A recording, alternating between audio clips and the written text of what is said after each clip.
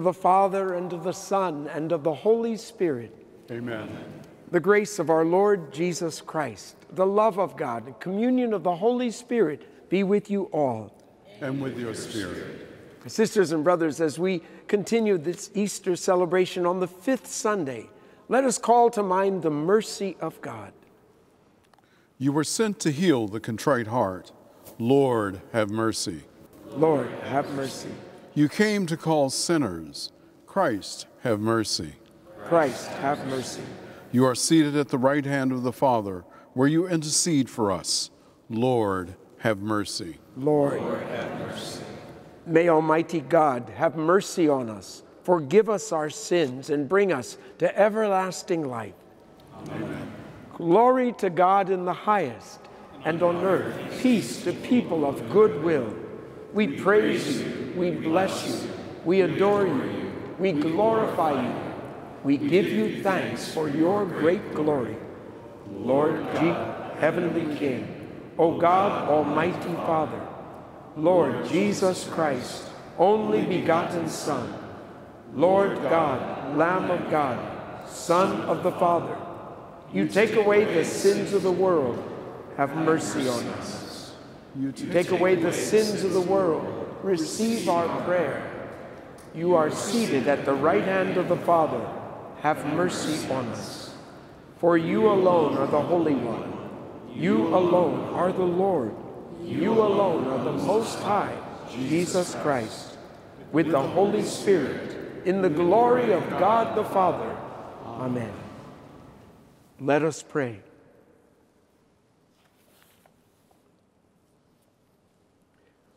Almighty, ever-living God, constantly accomplish the Paschal mystery within us, that those you were pleased to make new in holy baptism may under your protective care bear much fruit and come to the joys of life eternal.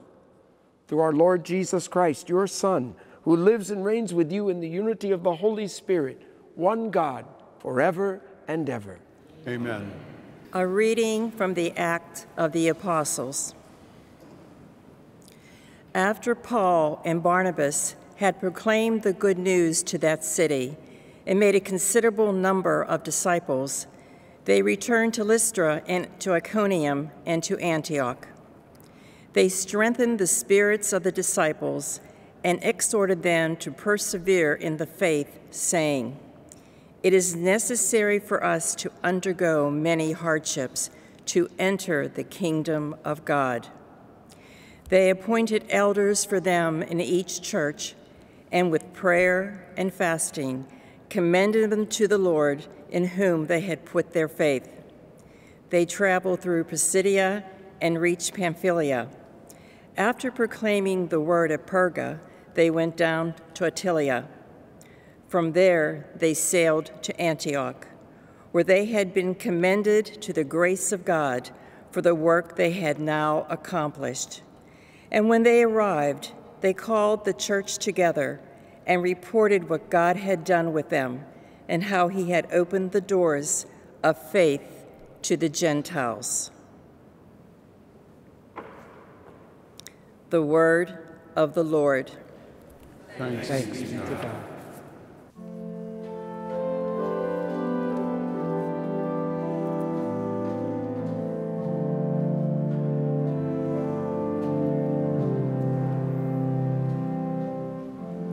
I will praise your name forever, my King and my God. I will praise your name forever, my King and my God.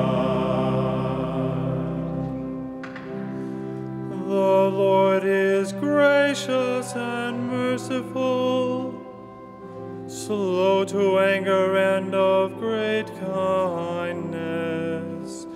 The Lord is good to all, and compassionate toward all his works.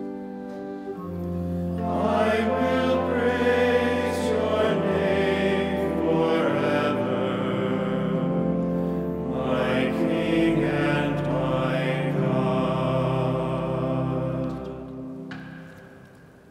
A reading from the book of Revelation. Then I, John, saw a new heaven and a new earth. The former heaven and the former earth had passed away, and the sea was no more.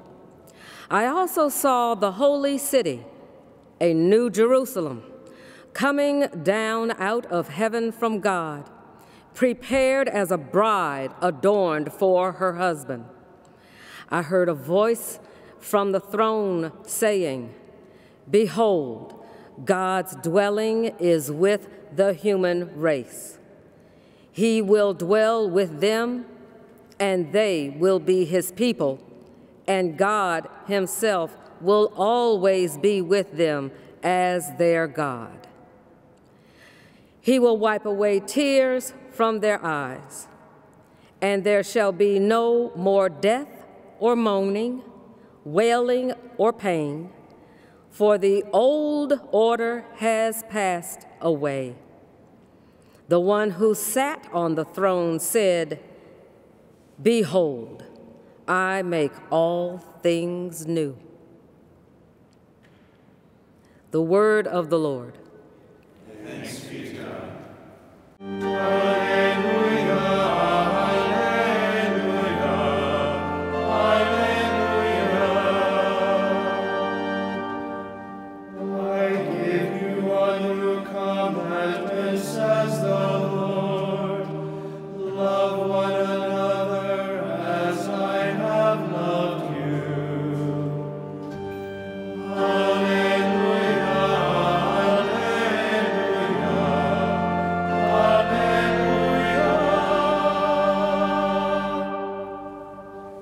The Lord be with you. and with your spirit. A reading from the Holy Gospel according to John.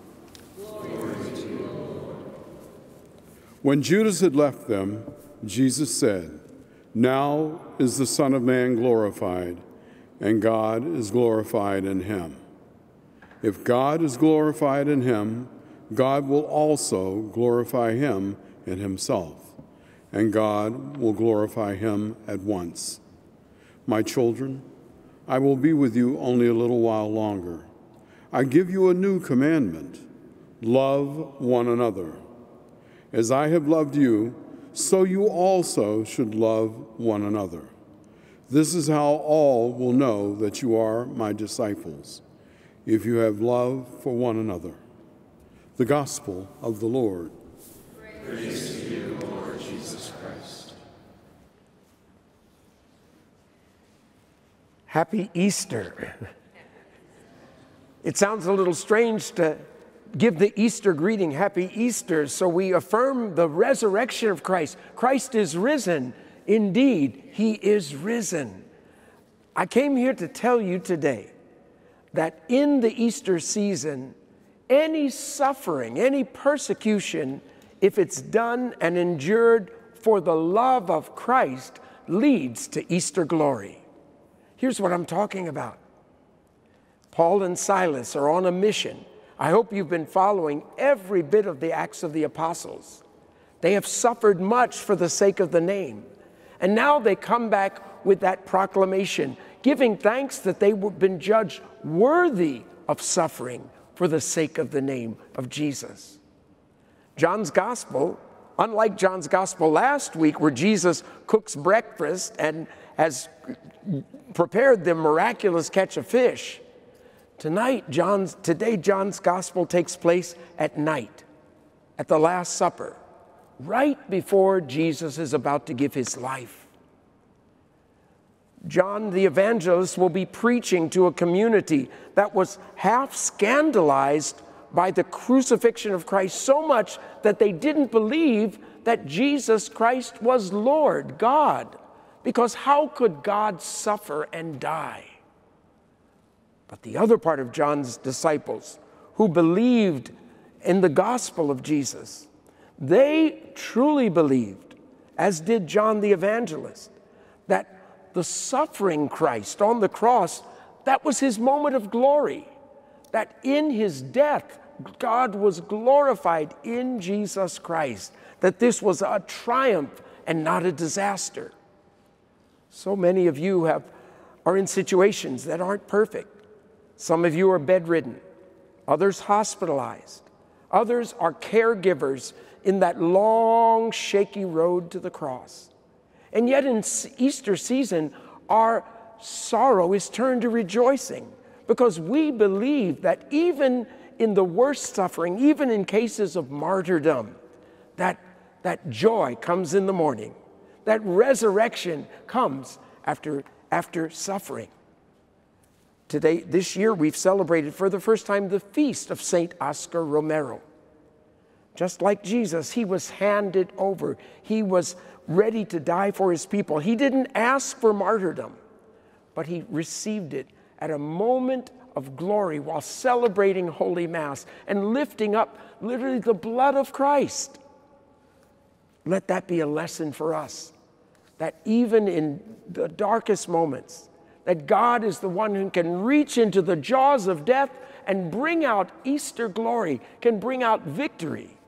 And that's why Jesus says to his disciples before his death, love, love, love one another.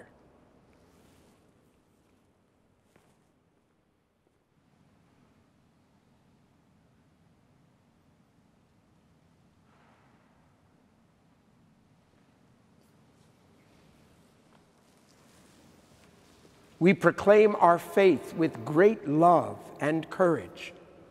I believe in one God, the Father Almighty, maker of heaven and earth, of all things visible and invisible. I believe in one Lord Jesus Christ, the only begotten Son of God, born of the Father before all ages, God from God, light from light, true God from true God, begotten, not made, consubstantial with the Father. Through him all things were made. For us men and for our salvation, he came down from heaven, and by the Holy Spirit was incarnate of the Virgin Mary, and became man. For our sake he was crucified under Pontius Pilate. He suffered death and was buried, and rose again on the third day in accordance with the Scriptures. He ascended into heaven, and is seated at the right hand of the Father. He will come again in glory to judge the living and the dead, and his kingdom will have no end. I believe in the Holy Spirit, the Lord, the giver of life, who proceeds from the Father and the Son, who with the Father and the Son is adored and glorified, who has spoken through the prophets. I believe in one holy, Catholic, and Apostolic Church. I confess one baptism for the forgiveness of sins, and I look forward to the resurrection of the dead and the life of the world to come. Amen. My brothers and sisters, we have been commanded by Christ to love one another as he loves us. In his name we make our petitions to God our Father, trusting that he will supply the needs of our church and of the world. For the church, may she always be a credible sign of Christ's love as we share his life with all people for the glory of God. We pray to the Lord. Lord, hear our prayer. For the leaders of our society, may they lead those entrusted to their care with justice and compassion. We pray to the Lord. Lord, hear our prayer. For an openness to life within the sacrament of marriage and an increase in vocations to the priesthood, religious life, and the permanent diaconate, we pray to the Lord. Lord, hear our prayer. For those who are lonely, may they feel the warmth of God's love through our attentive care and prayerful concern for their needs. We pray to the Lord. Lord, hear our prayer. Father, just as you and Christ are one with the Spirit in love, so may we always remain in your love, through Christ our Lord. Amen.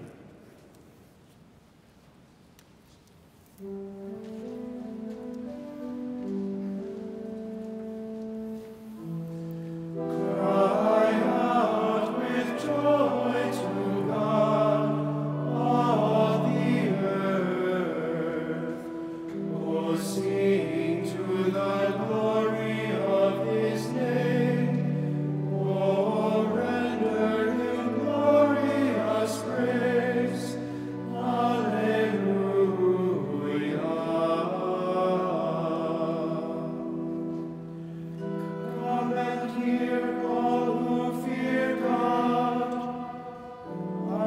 will tell what the Lord did for my soul. Cry out with joy to God, all the earth. Oh, sing to the glory of his name. Oh, render him glorious praise.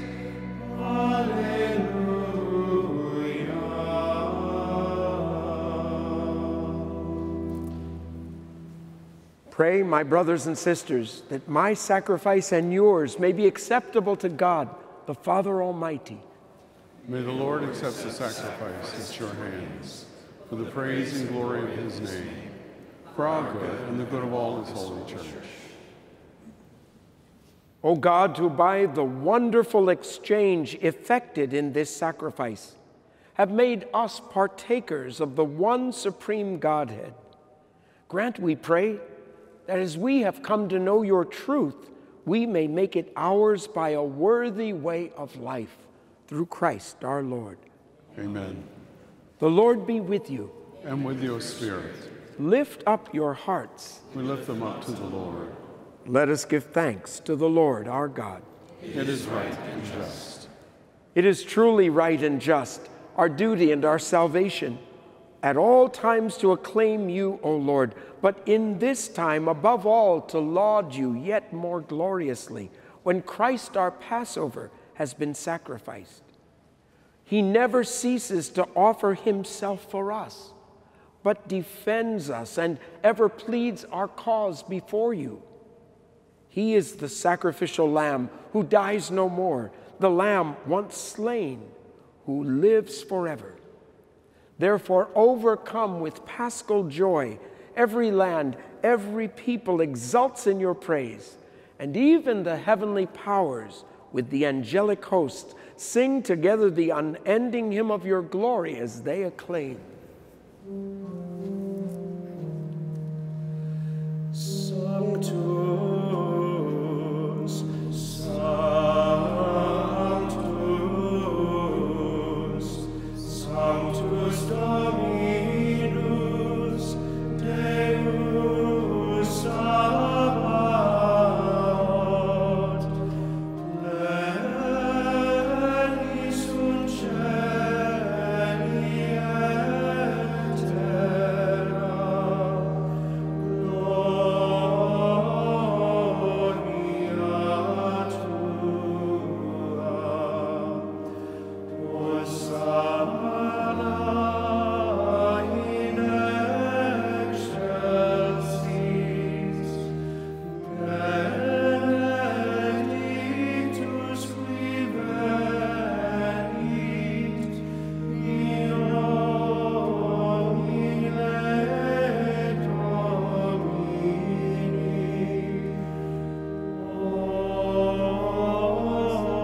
Hosanna in excelsis.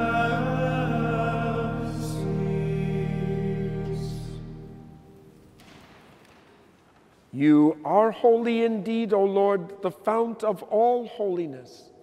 Make holy, therefore, these gifts, we pray, by sending down your Spirit upon them like the dewfall, so that they may become for us the body and blood of our Lord Jesus Christ. At the time he was betrayed and entered willingly into his passion, he took bread and, giving thanks, broke it, gave it to his disciples, saying, "Take this, all of you, and eat of it. This is my body, which will be given up for you."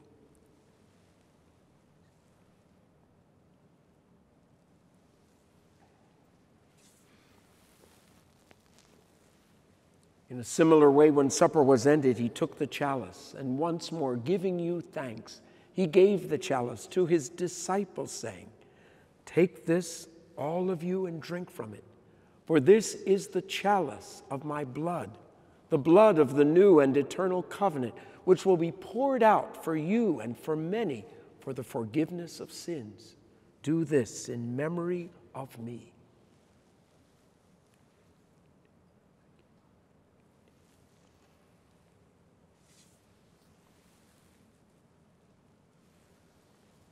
The mystery of faith.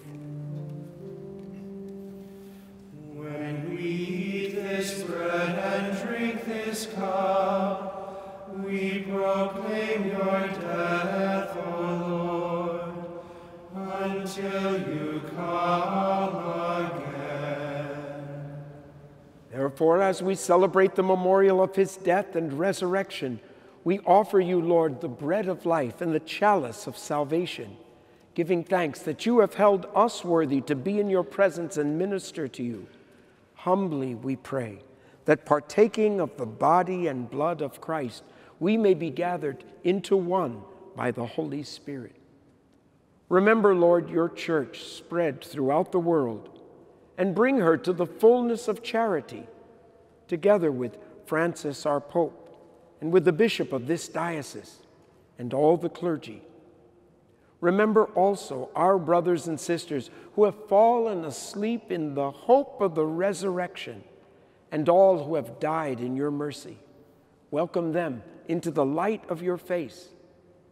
Have mercy on us all, we pray, that with the Blessed Virgin Mary, Mother of God, with blessed Joseph, her spouse, with the blessed apostles, and all the saints who have pleased you throughout the ages, we may merit to be co-heirs to eternal life, may praise and glorify you through Christ our Lord, your Son, Jesus Christ. Through him, with him, and in him, O God, Almighty Father, in the unity of the Holy Spirit, all glory and honor is yours forever and ever. Amen. At the Savior's command, formed by divine teaching, we dare to say, Our Father, who art in heaven, hallowed be thy name. Thy kingdom come, thy will be done, on earth as it is in heaven. Give us this day our daily bread, and forgive us our trespasses, as we forgive those who trespass against us. And lead us not into temptation, but deliver us from evil. Deliver us, Lord, we pray, from every evil. Graciously grant peace in our days, that by the help of your mercy we may be always free from sin and safe from all distress, as we await the blessed hope and the coming of our Savior, Jesus Christ. For the kingdom, the power, and the glory are yours, now and forever. Lord Jesus Christ, who said to your apostles, Peace I leave you, my peace I give you. Look not on our sins, but on the faith of your church. Graciously grant her peace and unity in accordance with your will, who live and reign forever and ever. Amen. The peace of the Lord be with you always. And with your spirit. Let us offer each other a sign of Christ's peace. Lamb of God, you take away the sins of the world. Have mercy on us. Lamb of God, you take away the sins of the world. Have mercy on us. Lamb of God, you take away the sins of the world. Grant us peace. Behold the Lamb of God. Behold him who takes away the sins of the world. Blessed are those called to the supper of the Lamb. Lord, I am not worthy that you should enter under my roof, but only say the word, and my soul shall be healed. I am the true vine, and you are the branches. Whoever remains in me, and I in him, bears fruit in plenty. Alleluia.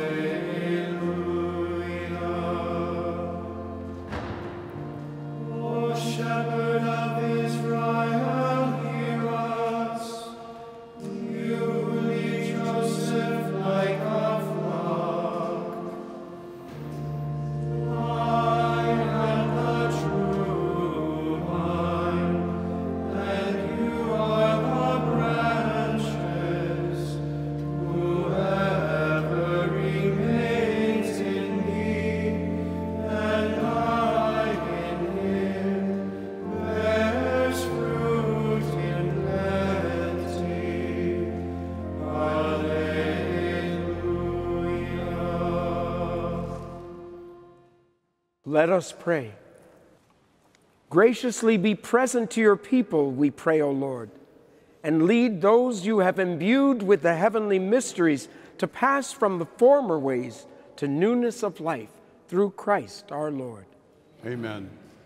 We want to thank you for your presence here, and for all of you, please spread the news of our Holy Mass that's televised. And if you need a priest, please, in your parishes, please call and visit so that everyone might be visited. We thank with special joy today those who have come to help us, the beautiful Schola at Theological College here in Washington, D.C., and also in Washington, D.C., our seminarians who have come from St. John Paul II Seminary. The Lord be with you. And with your spirit. May Almighty God bless you, Father, and the Son, and the Holy Spirit. Amen. Go in peace, glorifying God by your life. Alleluia. Thanks be to God. Alleluia.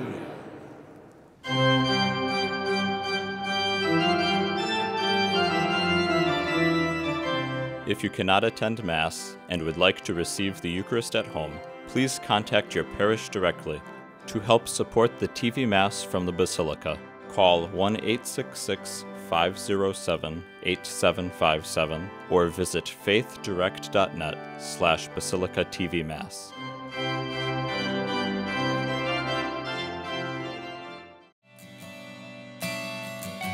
The greatest victims of the January 2010 earthquake in Haiti were the young.